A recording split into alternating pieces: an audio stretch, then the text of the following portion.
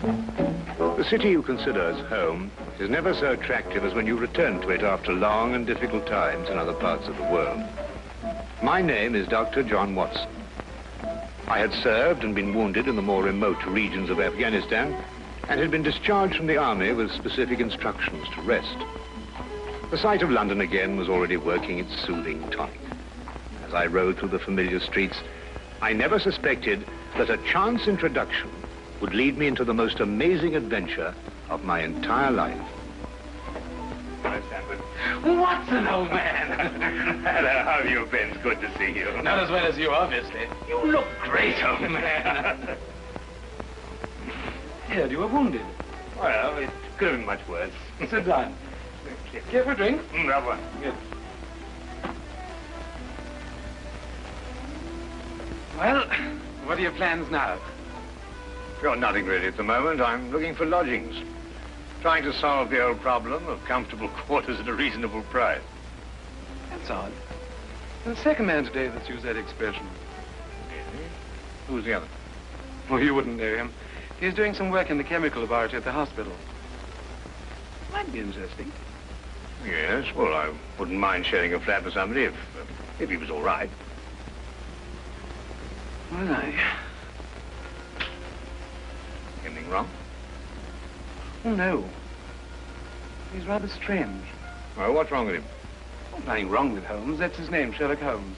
Well, when I saw him this morning, he was doing some research with a corpse. Oh, what was he doing? He was beating it with a stick. I beg your pardon? Did you ring, sir? 2 shillings, please.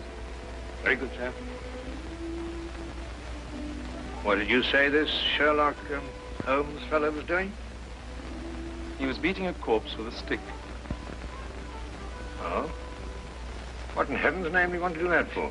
He wanted to find out if it was possible to inflict a bruise on a body after death. Why?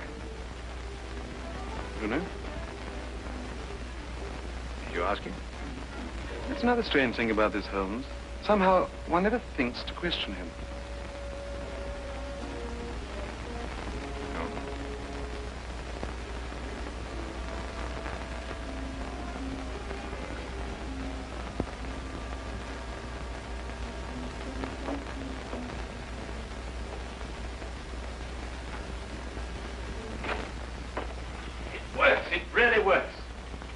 You've just entered the greatest chapter in the history of forensic medicine.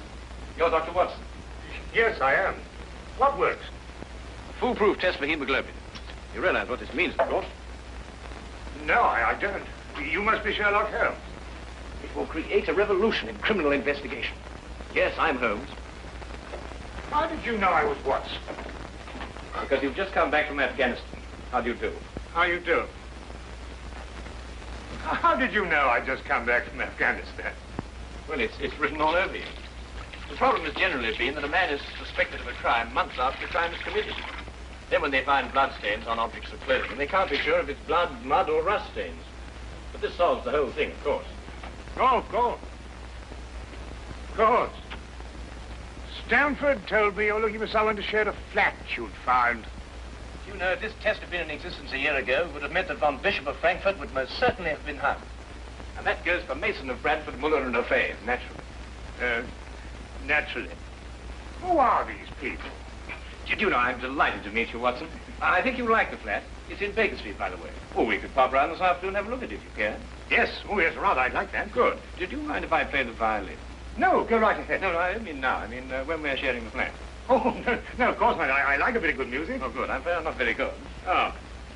Tell me, Holmes. Yes. How did you know I just got back from Afghanistan? Well, it's obvious.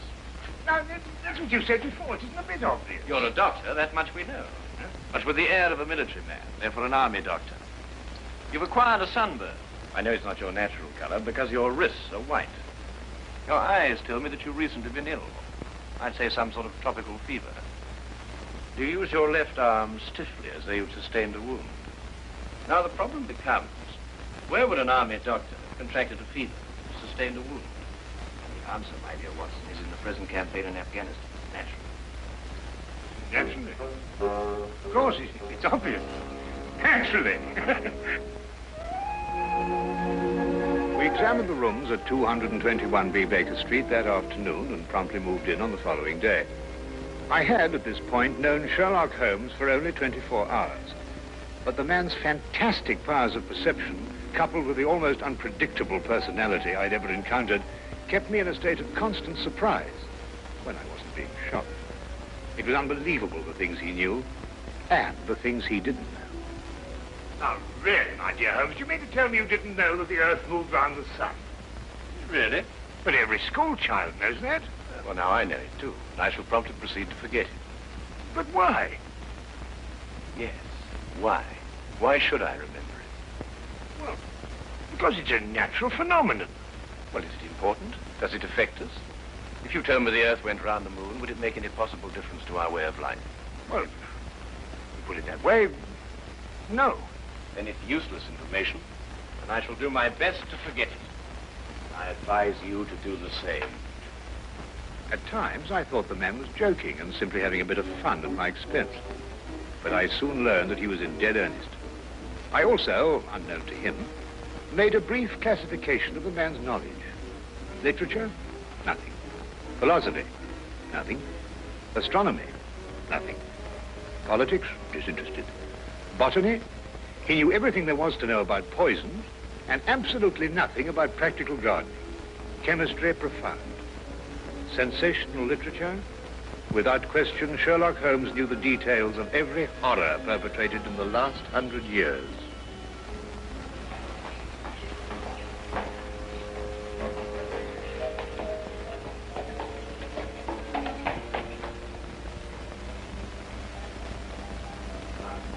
I believe we have a visitor. Really? Who's coming here? I believe so. I would also say he's a retired sergeant of Marines. Oh, you know the man? I've never clapped eyes on him before in my life. Well, in that case, that's one of the wildest statements I ever heard. How can you possibly guess he's a retired sergeant of Marines? You've never seen him. A guess, my dear Watson. A calculated deduction. Yes, he is coming up here. Do you mind if I ask him his profession? Oh, by all means. Now, where did I put my violin case? Hmm? Oh, it's over here. There you are. Ah, my old friend. Come in. Excuse me, gentlemen. I have a message here from Mr. Sherlock Holmes. Thank you.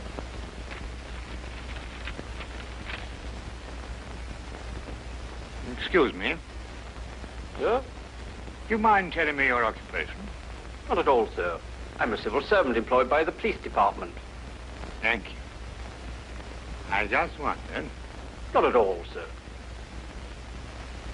How long have you been with the police department?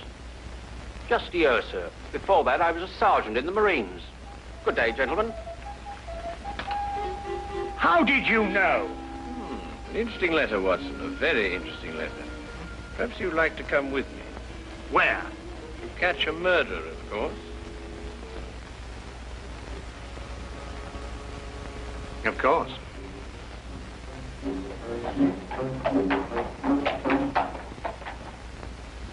How did you know that that man was an ex-sergeant of Marines? Who? A messenger from the police. Oh, yes, the retired sergeant of Marines. That's what I said. Well, there's nothing mysterious about such observations, my dear Watson, but unfortunately, when explained, they lose their romantic order of mystery. My decision was based on observation and logical deduction. The man had a large anchor tattooed on the back of his hand. This was visible from our window. I admit I didn't notice it at the time, but since you mention it, I think there was an anchor. Oh, there was indeed. He also wore regulation sideburns and had a slight nautical roll. Thus, I judged him a Marine. Oh, guess, I grant you, but only a refinement of guesses one makes every day. Don't be so disgruntled, Watson. Test your own powers of observation. We are entering the perfect situation. No? What are we entering? A house that holds a murdered man.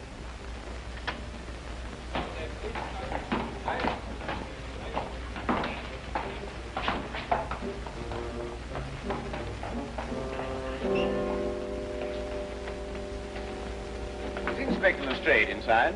Yes, sir. May I have your name, please? Yes, Sherlock Holmes. This is Dr. Watson. Oh, that's quite all right, sir. Inspector Lestrade gave instructions to admit you. Oh, good. Oh, by the way, has the body been removed? No, sir, but the medical examiner's just gone. Oh, thank you. Let's hope they haven't moved things about too much. The police forces of the world seem to have an organized science of messing things about. Oh, I wouldn't say that, Holmes. Now then, move along there, everybody. Move along. There's nothing to see today. I don't know. I swear I don't know. I tried to help him. Don't you believe me? I had to do what I could. It was instinctive. It was instinctive for a woman like you to commit murder. That's not true. You know it's not true. I know you hate me, but you can't believe I'd do a thing like this. Yes, I can, and I do. Please. She's a murderess. You know it as well as I. She murdered your brother. It's a lie. Yes, it's a lie. Your entire story's a lie. The relationship you had with my son was a lie. My son's been murdered. This girl's a murderess. Why she did it, what her motive was, I don't know. They were engaged without my blessing. I can only be grateful that she gains nothing by her crime. Your duty now is to convict her. Just a moment, please.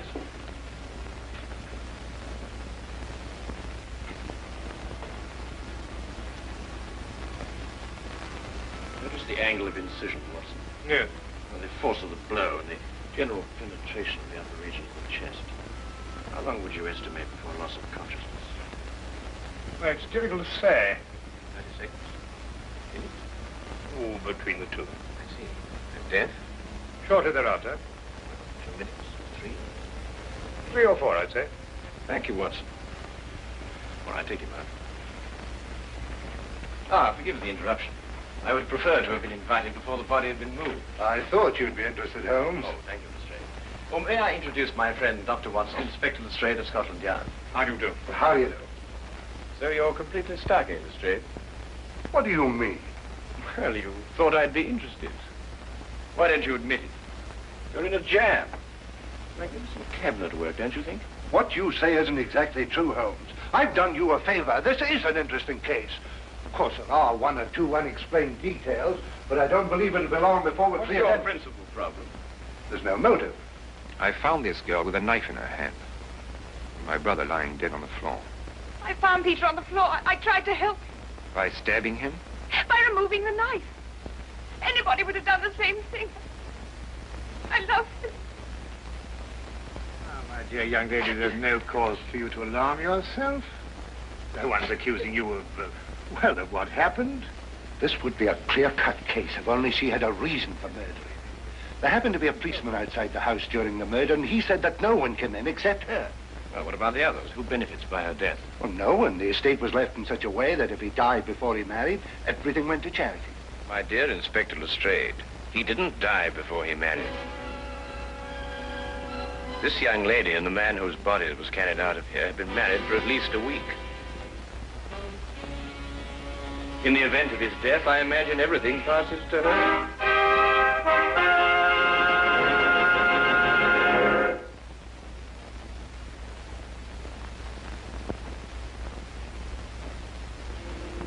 And now we return to the case of the Cunningham Heritage. How did you know they were married? Weren't you?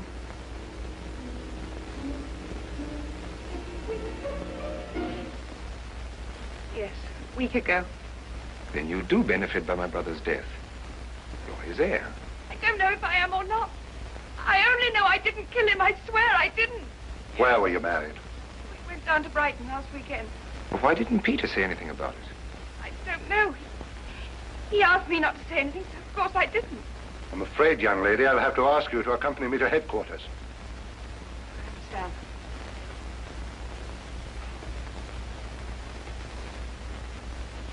Excuse me, Inspector. I think I should tell my mother.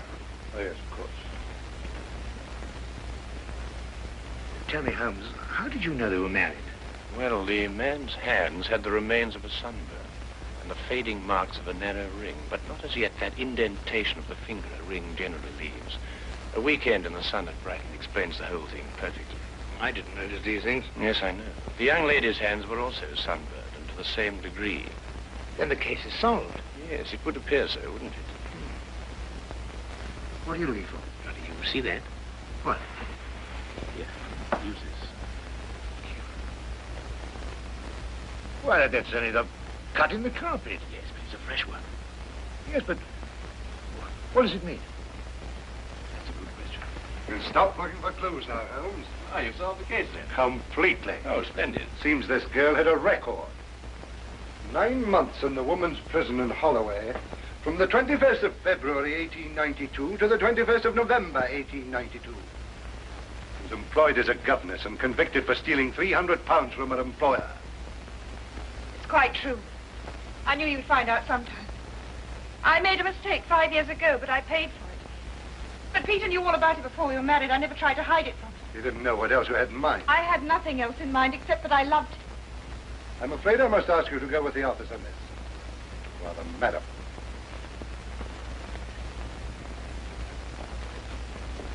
Well, that's how I like my cases. Fast and simple. Oh, indeed. You must tell me some more about it. Well, there's nothing to tell, really. Her story was that Peter asked her to call here at 10 sharp. She arrived, found the door open for her, came in here and found him writhing on the floor with a knife in his chest. She screamed, pulled it out, and just then Brother Ralph walked in. Peter died without saying another word. So she stabbed him for the inheritance and was caught in the act. Simple. Well, falling off a log. Couldn't be simpler, could it, Watson? Oh, I still think it's a tragedy. Yes, but in my job, Dr. Watson, we run up against it all the time. Cigar? No, thank you. Well, I suppose you've had some amazing adventures. Yes, but one learns to have a real philosophy of life and get a good perspective. Yes, I suppose. But just the same, I think it's a pity. Just another case of a clever girl being too clever. The clever girl who intended to murder her husband, he certainly chose the most stupid possible way to commit the crime. What was that? Well, what's this? Checkbook. Oh, amazing deduction, Lestrade. Look. So Peter Cunningham drew a check for £1,000. 6 weeks ago, and 5 weeks ago, and 4, and 3, and 2, and that's all. Well? They're drawn to cash. Well, I don't get your point. He was a very rich man. Well, it's a great deal of cash. It was his own money. I suppose he could do what he liked with it. You may have hit the proverbial nail, Lestrade. Now, look here, Holmes. You're trying to start something that just doesn't exist. Oh, do you think so? I have a great deal of respect for your opinion, Holmes. But your trouble is that you can't leave things alone. If there isn't a mystery, you have to make one, or you're not happy. You're right, I'm not happy. There are marks on the carpet indicating a struggle. The man whose body was carried out of here was over 6 feet in height. If he had struggled with the girl who had left here, I don't think he'd have lost. She surprised him. Oh, but he was expecting her. That's her story. I'd say she sneaked up on him. What, had stabbed him in the chest? How do you sneak up on someone and stab him in the chest, Lestrade? Now, look here, Holmes. You're trying to start something, and I just won't stand for it. That girl's a jailbird, and she's guilty, and she's going to hang. And that's the end of the case. I see Inspector Lestrade is up to his usual mental gymnastics, trying to hammer square pegs into round holes. Well, Lord, it's been a great pleasure meeting you, Inspector. I warn you to keep away from that man, Holmes, or you'll be insane in less than a week.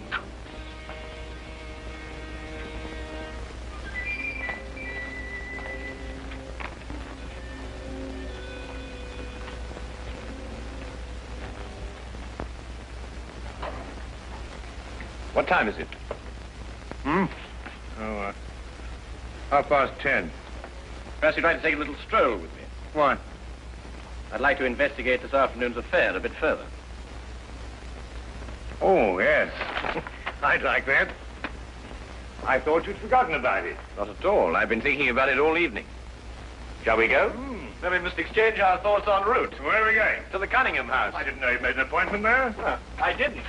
Oh, well, who do you expect to see? No one, I hope. Well, I'm terribly sorry, Holmes, and I'm afraid I don't understand what you mean when you say you want to go to the Cunningham house and you just... You can't do that. What? Well, you can't break into the house. Why not? It's against the law, that's why not. Why, if we're caught... That's it. What is? If we're caught. But that makes no difference. It makes no difference at all. The thing is, if we're caught, it's against the law.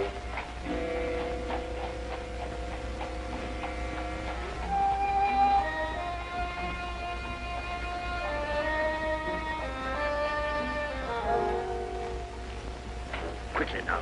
But look, Holmes, we can't... Come on.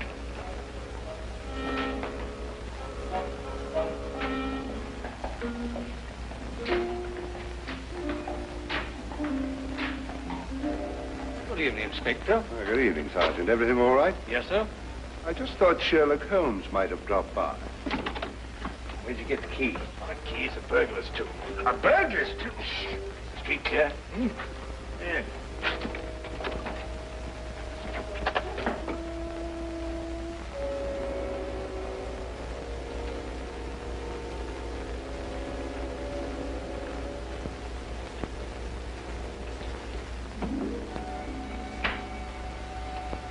How do you know he's out? Because I had a spy watching the house. Go through that cabinet.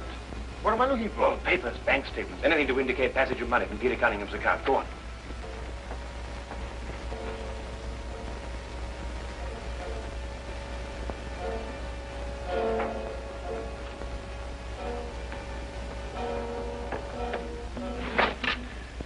It's absolutely ridiculous. Looking for something and you don't know what in order to catch somebody and you don't know who. Quite ridiculous. Nothing over my side. Keep looking. Who do you think's got it?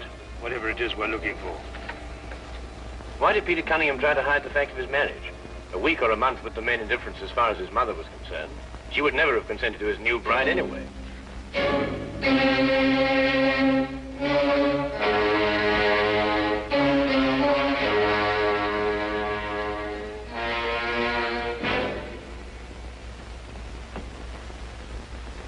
He married her to prove to me that my blackmail wouldn't stop him. And then he withheld the fact in order to give me 1 week to clear out of the country before he exposed me. The money he paid you went to buying up your promissory notes. I was being pressed, Mr. Holmes. My brother's engagement to a jailbird gave me a perfect opportunity to extract a little money from him. In fact, if he hadn't been such a bullhead, it would have gone on for quite some time. A jailbird, as you put it, makes the perfect murder suspect. Perfect, Mr. Holmes. And you and Dr. Watson make perfect burglary suspects. When I report your death to the police, they can't possibly blame me for defending the sanctity of my home.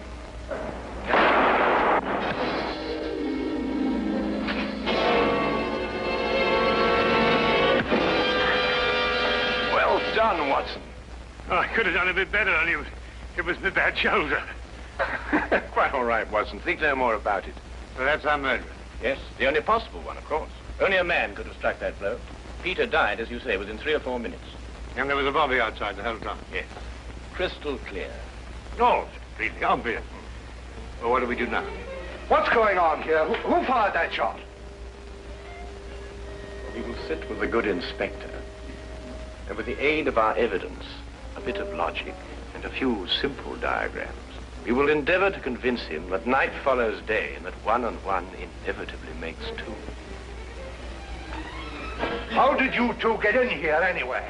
Now, Inspector, calm yourself, calm yourself. Come, sit down. Now, there's a good fellow. Sit right here. Now, you see, we have a great deal to talk about.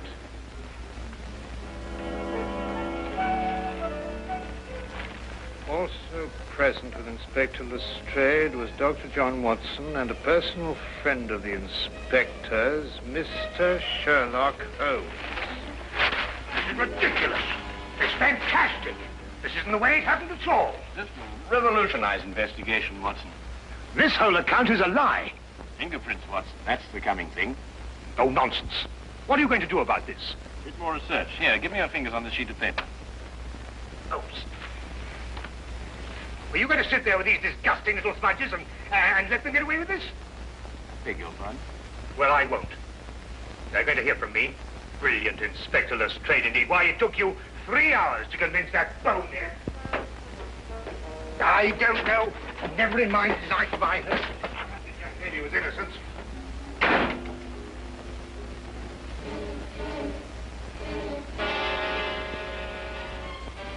Oh. I wonder if he got more than a shoulder wound in Afghanistan. Oh.